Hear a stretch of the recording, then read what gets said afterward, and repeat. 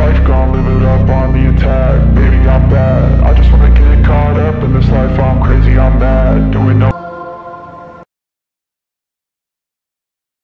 Part 1, Part 2, Part 3, and Part 4. Now look at Part 1. Part 1. You are going to listen to the director of a college talking about his school. Listen to the talk and answer the questions. First, you have some time to look at questions 1 to 3.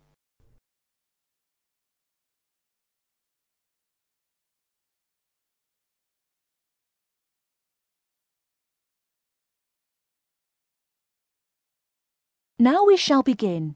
You should answer the questions as you listen, because you will not hear the recording a second time. Listen carefully and answer questions 1 to 3.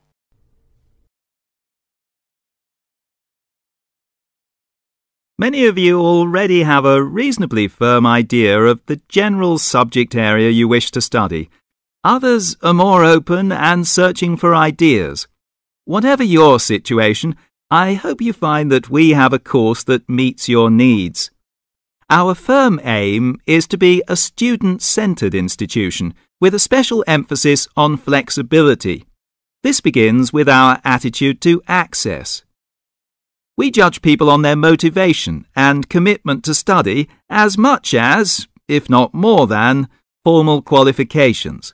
This is reflected in the vitality and diversity of our student population. Some of our students come direct from sixth form or college. Before you hear the rest of the conversation, you have some time to look at questions 4 to 10.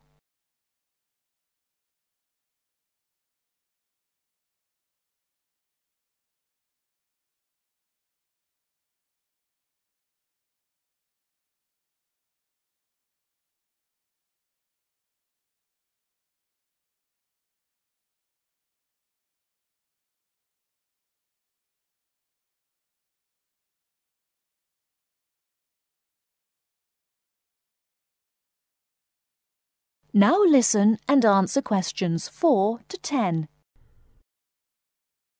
Others are coming into higher education after a short or long gap from formal education. Some are seeking a specific set of skills with a particular job or profession in mind. Others are retraining or studying to give their careers a new direction or dimension. Some are learning about the very latest scientific, technological and commercial knowledge. Others are stretching their minds on sensitive environmental, social and cultural issues. Even a casual observation of the mix of our student body indicates that we're close to our aim of being a polytechnic for the whole community. To meet our students' needs, we have 500 academic and a further 500 support staff committed to good quality teaching, high standards, and sensitive and sympathetic student care. We have probably the longest experience of understanding and dealing with the differing needs of a diverse student population. I hope you'll find a suitable course at the Polytechnic College. If you want to come to the college and we consider you suitable, we'll do our best to find you a place. And when you're here, we'll work hard to make your experience enjoyable, stimulating, and educationally rewarding. That is the end of Part 1. You now have half a minute to check your answers.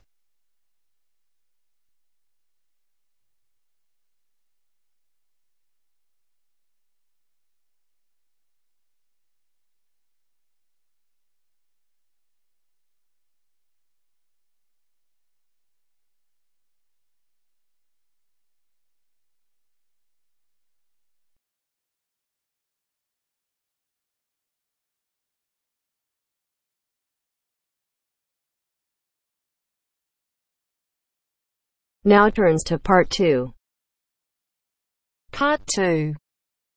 You will hear a conversation between a prospective student and a university advisor about applying to enter the university. First, look at questions 11 to 13.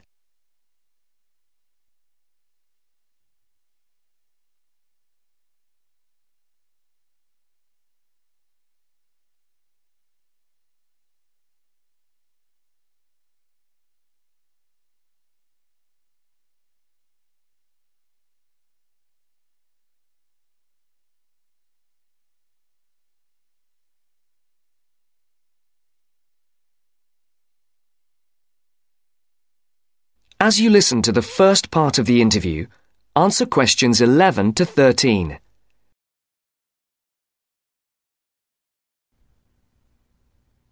I'm interested in entering your business administration program, and I'd like some information on how to apply. I'm a little concerned because I've been out of school for a number of years. That could actually work to your advantage. It's possible to get academic credit for work experience if that experience is related to courses in our program. I've been working in business for several years. How would I get academic credit for that? First, you'll need to read the university catalogue to see if any of the course descriptions match your specific job experience. For example, if you've worked in accounting, you may be able to get credit for an accounting course. So then what would I do? You would write a summary of your work experience, relating it to specific courses we offer. Submit that to the admissions office with a letter from your work supervisor confirming your experience. Now look at questions 14 to 20.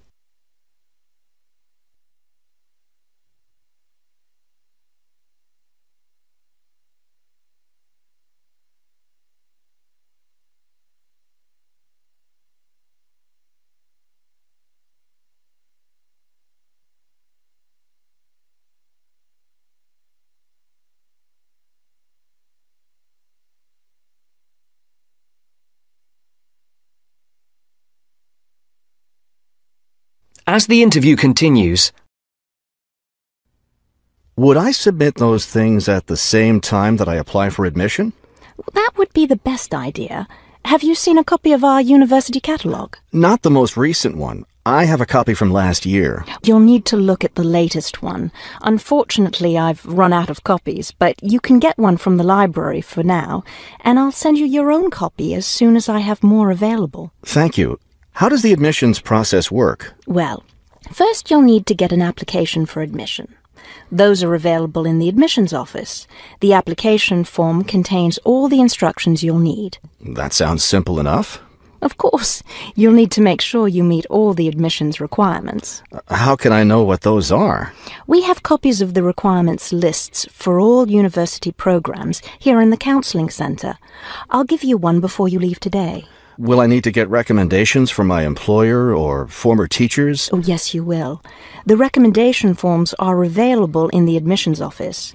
Now, I don't know if you'll also be applying for a part-time job through the university work-study program. I'm considering that. How can I find out what kinds of jobs are offered? You can access the job listings from the computers in the library. Are you planning to study full-time or part-time? I want to be a full-time student. Good. Then you'll qualify for the work-study program. Part-time students aren't eligible. As a full-time student, would I be eligible for a free bus pass? No, unfortunately, we don't have those available for any of our students. However, you can apply for financial assistance to help pay for your books or for your tuition. I'd like to look into that. Do I apply for that at the admissions office? No, that's through us. You'll need to make an appointment with a counsellor.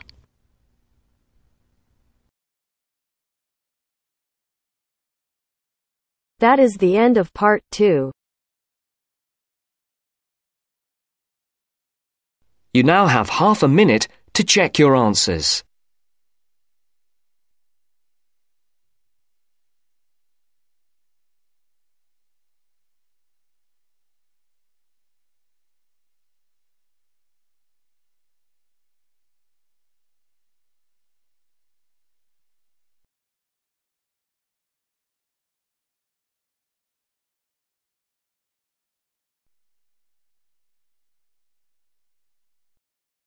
Now turns to part 3.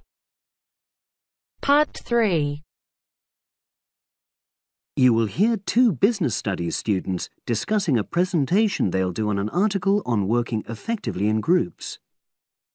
First, you have some time to look at questions 21 to 26.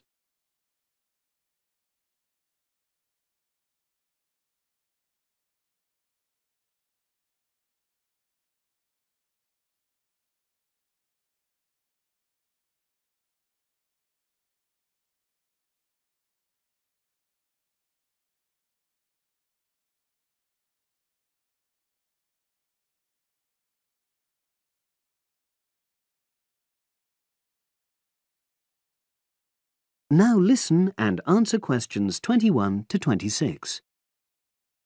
So, Brad, what did you think of the article on group work? Oh, hi, Helen. Yeah, it was pretty good, with helpful pieces of advice on how to make group work effective. I think we were lucky to be given such a straightforward text to present at the management skills seminar. Yeah. Actually, shall we discuss it now? Have you got time? Sure. It's only a 10-minute presentation, so we just need to explain and then give our views on the main points raised in the article. I'll jot down some notes. Right. So, there are 3 main sections. I suggest we start with listening. Yeah, effective listening in groups, because it's not something that's frequently covered on courses in our field. No, and we should say that in the presentation. Yeah. And also effective listening's pretty simple, you know. I don't think it's hard to learn. Well, people think it's easy, but in my experience, most of us tend to be very lazy listeners. Okay, I wouldn't argue with that. Something I do think we should emphasize is the power of the listener's posture, gestures, etc., in making speakers feel respected. Not that you're just waiting for them to finish before jumping in with your own ideas. Uh-huh. Okay, right. The next section is on goal setting. Let's make sure we're clear what the article says on this. Yeah. Well, firstly, it says that all group members must be given time to explain their own goals. That's it, yeah. And then, did it say that the whole group should agree on common goals? That's a bit too strong. It's more that everyone's agendas should be equally acceptable. But it does say that goals have to be realistic, you know... Achievable within a particular time? You've got it. That's really what the article's saying. There isn't really any point in having ideals if group members know they won't come to anything within a reasonable period. So, I think a summary covering those points will be enough for that part of the presentation, don't you? Yeah. Now, the last section is about conflict resolution. Actually, I thought it was the worst part of the article. Me too. I don't think it went into sufficient detail on the issue. Actually, I thought it devoted too much space to it, but that it was all rather boring, you know? It didn't mention some of the more radical theories. Absolutely. I found that really irritating. Right, and also I think it could have said more about conflict sometimes being healthy in groups. Absolutely. It just mentioned rather glibly about how we should avoid thinking of winners and losers, and that quick resolution of conflict is always desirable. Without explaining what these terms mean? Well, it gives quite detailed definitions, but doesn't develop a proper argument. Right. So, for the presentation, I think we just give some definitions and then explain what we felt were the weaknesses in the article's treatment of conflict resolution. Yeah, good. Now you have some time to look at questions 27 to 30.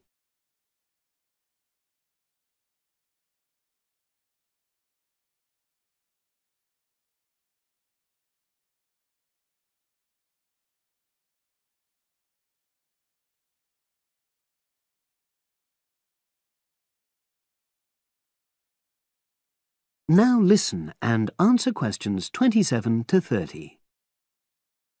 So, let's think about what we have to prepare for the actual presentation. Well, I suppose we'll use PowerPoint, but I'm hopeless at using it, especially if it has any visuals. I really have to look into doing a course on it because I know I'll need it in the future. Don't worry, I'm quite happy using PowerPoint and I'll put it together when everything else is ready. That's a relief. But yes, do that later. Okay. Now, I heard the tutor saying we have to include some well-chosen quotations from the article. I'm not sure if we do. I'll email him to find out. No need, I can just have a look at the specs he gave us when he set the task. That'll be quicker. But the tutor definitely said we have to prepare a handout to go with the talk. I'm not really sure how we do that. Sarah did one last year. Who's she? She's doing the same option as me on marketing. I'll ask her advice on what to include. Great. So that just leaves the bibliography at the end. I suppose it'll mainly be articles. Yeah. So we'll just look on the web, and we can leave that till later. But we've been advised against that. Well, we could have a look through some journals in the library. I think we should start by looking through module handbooks. I think that'll give us some good leads. Yeah, you're probably right. So, that's all the topics.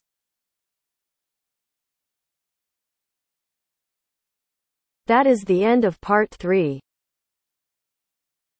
You now have half a minute to check your answers.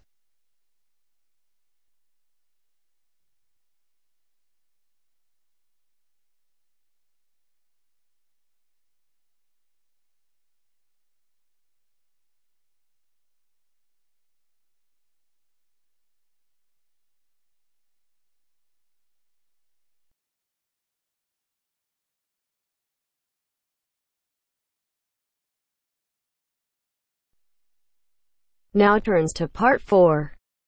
Part 4.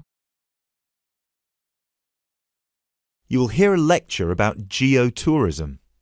You have 30 seconds to look at questions 31 to 34.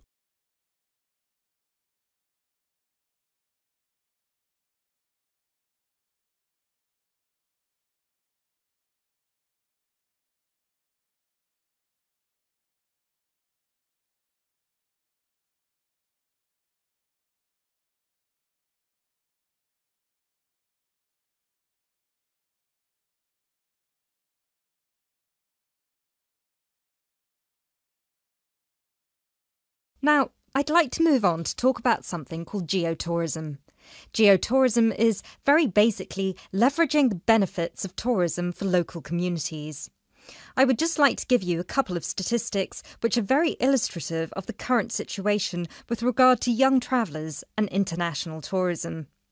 Firstly, tourism has an impact on more people worldwide than any other industry. Indeed, it has an impact on 1 in every 2 people, either directly or indirectly. The second statistic is that in global tourism, there is a 97% economic leakage. This means that if you spend £100 on going on holiday, normally only £3 of that money will actually reach the people who are giving you the services and the accommodation, for example, in the destination. If you put these two figures together, you can understand why some of the regions of the world which have very high levels of tourism still have very high levels of poverty and huge developmental challenges. These countries have this massive industry demanding a huge number of services, but they are not seeing a fair reward for these services. Geotourism is about changing this.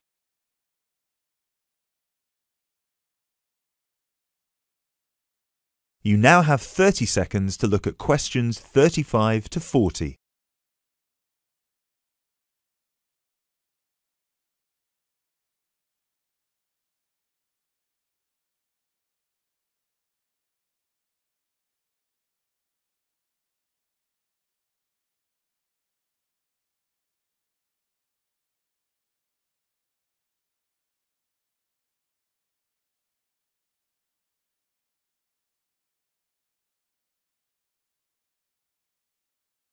Projects are now being developed with financial organisations such as the World Bank. One of these involves developing a technology platform which is bringing grassroots travel products such as hotels, locally owned hotels, not global chains, very locally owned tour operators to the international travel market, therefore avoiding the middlemen. These middlemen often cut them out of the market completely or just make their business unsustainable. Another way that geotourism can be promoted is through the niche travel market of volunteering. These days, a significant number of older teenagers want to spend a gap year, either between school and university or university and employment.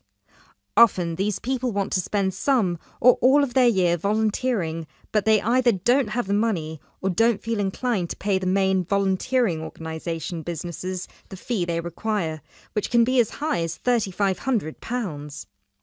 What they are looking for is an organisation who can connect them with people on the ground, who can suggest worthwhile local projects. So, this is a real win-win scenario.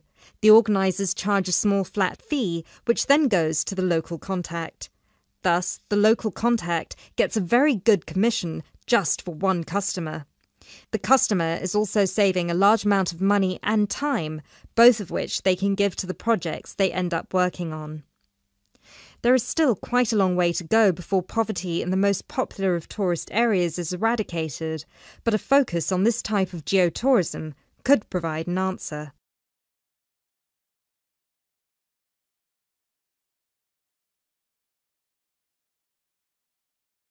That is the end of part 4. You now have half a minute to check your answers.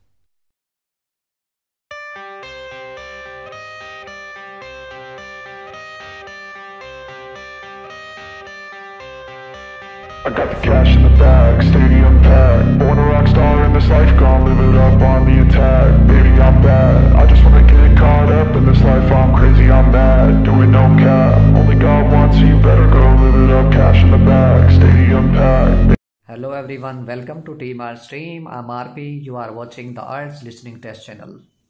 I'm super excited to announce that on your demand we have started a series of writing task 1 and writing task 2. Today I'm going to explain how to write. It's a mixture of table and bar graph.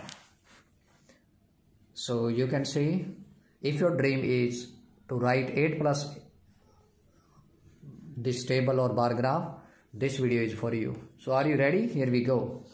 The top 5 UK export in 2020 and the percentage of change with 2019. Here you can see top 5 UK export in 2020: car, gold, turbojets, medication and crude oil. Here you can see value in US dollar, and these are the changes, annual percentage change. So here you can see decrease or loss. I'll tell you later on. And this one is you can see percentage of UK exports sent to EU from 2000 to 2020, 2000, 2005, 2010, 2015 and 2020. And this is percentage of UK, like more than 50-60%. Okay, so the main thing we have to describe, the greatest change we have to take care about, the biggest changes and the smallest changes, what are the similarities, what are the differences, and then we have to make relevant comparison if you want to achieve band 8.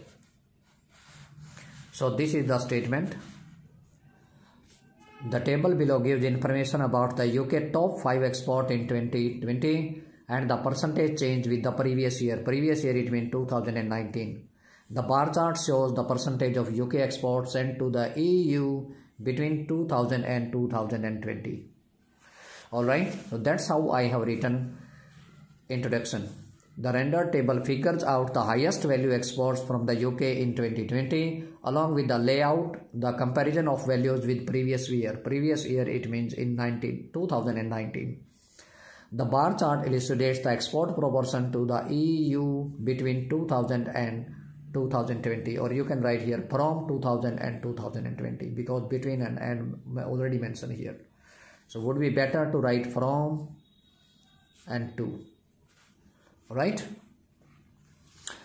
Okay, and this is how I have written overview. Overall, with a single glance, it can be stated that except the export of medication, all other 4 items experience a decline in their value. So except the item of medication, you can see over here, the 4th item medication, and here you can see it was growth of 1.6%. Otherwise, you can see all other items experience a decline in their value. Decline, you can see car declined by 30.7%, minus 9, gold if we talk about minus 9.8%, and the greatest one more turbojet also in 23.2% growth in medication, but again decline in crude oil, and that is minus 31.9%. I mean the greatest decline in terms of crude oil we can see over here. And the bar chart illustrates the export proportion to the similarly the rate of exports sent to the EU witnessed downward trend throughout the period. Here you can see is 2000, 2005, 2010, 2015 and 2020. So what we can see here a decline. I have written downward trend throughout the period. Throughout the period you can see over here. It was very easy, very effective to write and effective. Okay, this is how I have written main body paragraph 1 and main body paragraph 2. With regard to the changes in the value, the sales of medication experienced a plunge by 1.6%. Medication, here you can see medication, plunge of just 1.6%. Annual change. However, the major loss was witnessed by the crude oil with decrease in the value by 31.9%. Here you can see crude oil and you can see decrease 31.9%. Followed by car with 30.7% annual change. Cars you can see 30.7% decline. Here you can see nice. And then the value of gold sale plummeted by 3 times than it was in 2019. So value of gold sale, you can see gold sale, it was $21 billion.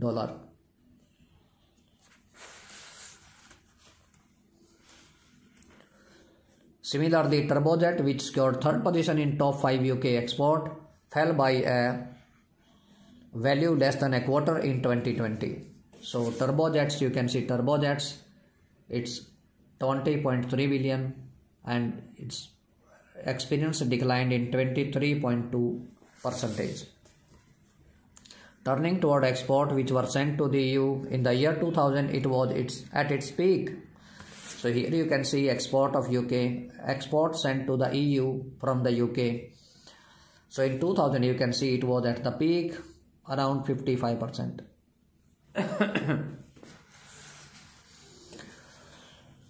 Okay. In the next 5 years it slipped back, you can see here next 5 years it slipped back, yes, decrease from 55% to near about 50%. That was 55% in 2000 and it was around 50% in 2005. In the year 2000, export rate were noted to be almost half. So in 2010 you can see over here nearly half, almost half. Moreover, the export ratio in 2015 and 2020 remained more or less at the same level, accounted for 44%. So here you can see almost same, not same but almost same, around 44%. So this is how you can write very effective bar graph and table. So this is the end of the video, but don't forget to subscribe our channel, like, comment and share please, and press the bell icon so that you can get notification of every new video. Bye bye for now. See you in my next lesson.